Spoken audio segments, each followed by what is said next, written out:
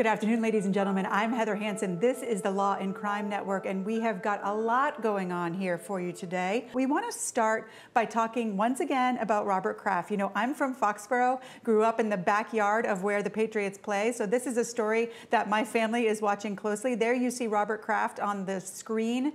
He is accused of engaging in prostitution, sexual acts with some prostitutes.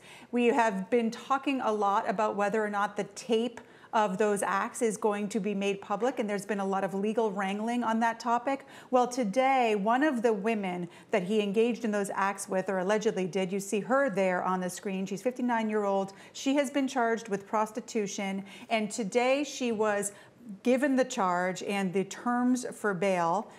Those terms for bail were such that she probably will not be getting out. I want to bring in my guest for this afternoon, Matthew Mangino. He is a criminal defense attorney. Matt, you know, this woman, 59 years old, charged with prostitution. What are your thoughts on what the ultimate outcome will be for her? We've talked so much about the outcome for Kraft and not so much on the other men involved or the women. What do you think will happen to the women involved in this alleged sex ring? I think it's an interesting development that they arrested this woman because, you know, originally when we heard about this case, there was talk of human trafficking and that these sexual workers are victims as well, and that this is a widespread, expansive investigation. You know, now we're at the point where, you know, Robert Kraft has been charged, and now the woman that he allegedly engaged in sexual acts with and paid for those has also been charged. So it kind of changes the dynamics of this case to a certain extent. You know, we're talking about both individuals here being perpetrators, right? And that you know, this human trafficking idea has gone to the wayside. And isn't that interesting? Because in general, the public tends to have a lot more controversy, a lot more anger about sex trafficking. There are many people who feel as though prostitution, if it is consensual, should not even be a crime. Do you think, first I want to start, Matt, by asking, do you think that the prosecutor, when they came forward and talked about it as being this sex trafficking ring, do you think that they were trying to work with the public's opinion on that and sort of take advantage of that to get people a little bit more worked up than they might have been if they just thought it was straightforward prostitution? Well, yeah, I mean, you know, certainly there is the concern. You're talking about, you know, individuals who may be legal or illegal aliens in the country. In this case, I don't think that there's any suggestion that any of these sex workers were in fact illegal. But you know, the issue becomes, you know, more of, you know, are we going to attack the sensational aspect of this? Hey, this is much more than just a prostitution ring. You know, this is a human trafficking ring, and that really, you know, sets a whole different framework for how this case is perceived. Right. You And know, the other thing, away from that now, and it's taken on a different sort of feeling to it. yeah, the other thing that sort of sets a different framework, and I've had to deal with it in a few cases, and it's hard, is this particular woman needed an interpreter. So everything the judge said, and it was a phone interpreter, it wasn't someone in the room, at least it appeared that way to me. So everything that the judge said then had to be interpreted through the person on the phone to the defendant. Doesn't that make cases a whole lot more difficult to try, especially in front of a jury, if everything needs to be interpreted to the witness and then back to the attorney and to the jury? Well, yeah, it certainly complicates matters, and it also leaves open, you know, especially when you don't have an interpreter, you know, in the room. And I would assume at a trial in this case, or even a plea, there would be an in-person interpreter. You know, I have in the past used telephone interpreters as a member of the Pennsylvania Board of Probation and Parole, and oftentimes what you find is that the interpreter is doing more than just interpreting word for word, but kind of putting their own slant on it. And it makes it a bit difficult to challenge that when you're doing it by telephone. Yeah, I think it's difficult. We could do a whole segment just on interpretation at court, because to your point, by phone is difficult. You don't know. I don't know Chinese. I don't know. And that was in my case, that was the interpreter. And then on top of that, it sort of loses its bang when you're trying to cross-examine somebody. Well, we'll keep an eye on this. We'll certainly be covering any more hearings if there are any testimony in this case. And we will be taking a quick break. When we come back, ladies and gentlemen, we're going to be talking about the sentencing of Chanel Lewis, who was charged with and convicted of the murder of Karina Vetrano. So stay tuned. Wow. I want to bring in Matt and talk a little bit about that very compelling testimony and entreaty, plea to the judge to put this man behind bars for life. Matt, in situations like this, you're a criminal defense attorney. How do you deal with and counter the emotion involved in that type of a statement? Well, it's difficult. Obviously, this is very powerful testimony. Victim impact testimony is always powerful at the time of sentencing. As a member of the victim's family, this individual, the victim's father, can go far beyond what might be permitted during the course of a trial. The rules of evidence are very relaxed at sentencing, and a defense attorney has to show compassion as well for the victim's family. The victim is dead, Yeah. and so you have to be compassionate with that family and those family members who are living in great pain with the loss of a loved one. Yeah, it's, there's not much to say to counter that. I thought it was interesting. Have you ever heard of the lizard brain theory of trying cases?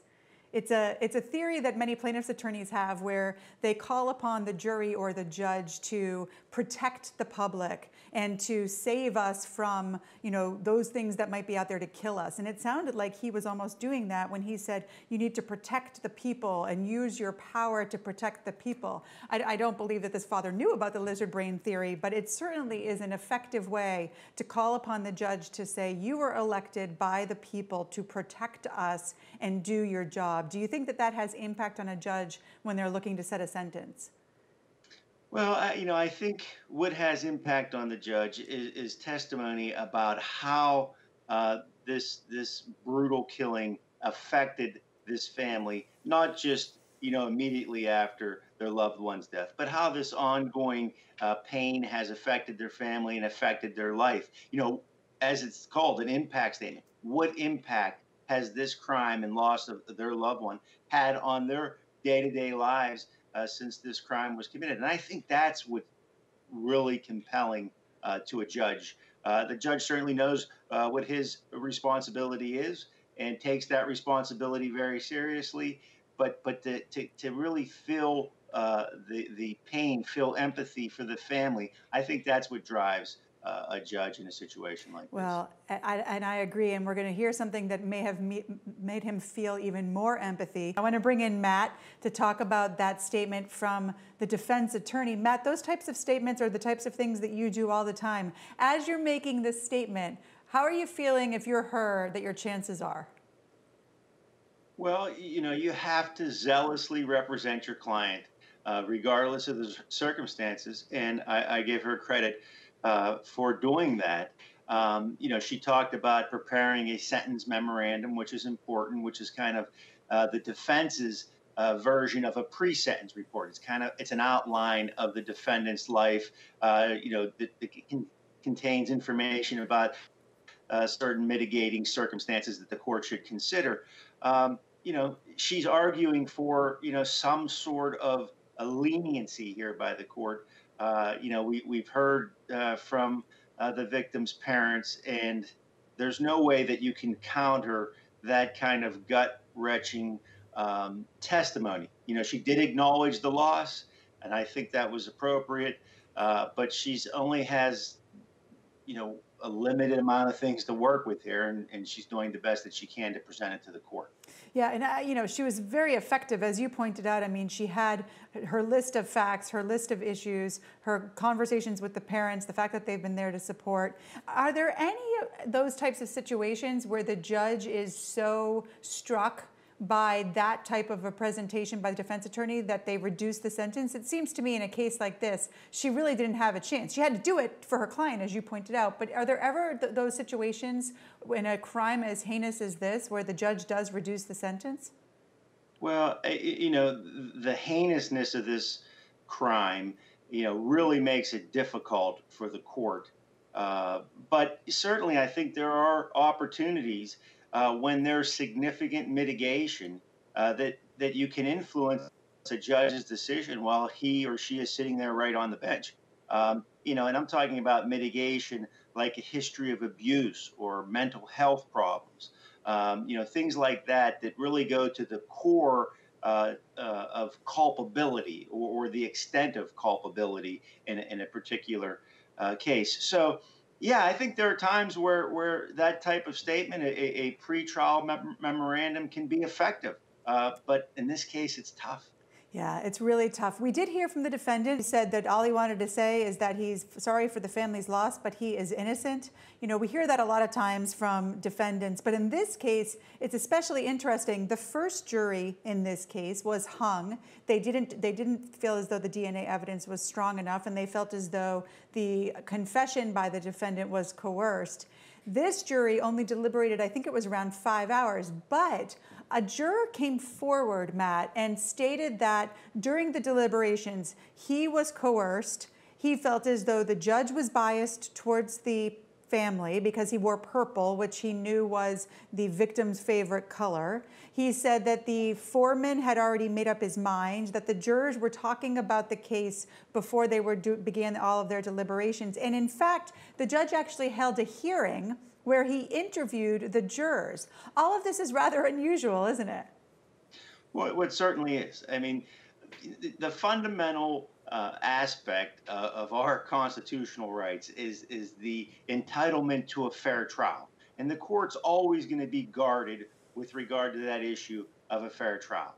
So here we have a juror who says that the jury foreman made up his mind before the trial was over, that the jurors discussed the case during the trial.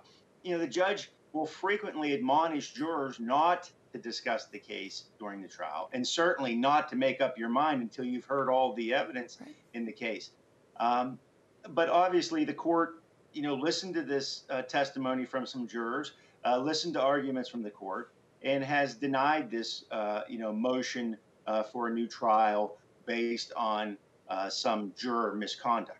Yeah, that's correct. And he did so without giving any reasons why, just simply said that the motion was denied. Now, that's all well and good, but it is certainly going to be the basis of an appeal by the defense, don't you think? No question. There are going to be appeals. And, as, the viewers know, I mean, every time you hear an objection at trial, it's laying the groundwork for a possible appeal. And so this juror issue is going to come up. The other issues with regard to the DNA contamination and the admissibility of that evidence and the coercion of a confession are all issues that are going to be brought up on appeal. And it'll be years before we know the result of those appeals. But ultimately, this defendant isn't going anywhere until those issues are resolved. He is not going anywhere. We are going to take a quick break, ladies and gentlemen. When we come back, we'll be talking about the McStay family murder, so stay tuned with us.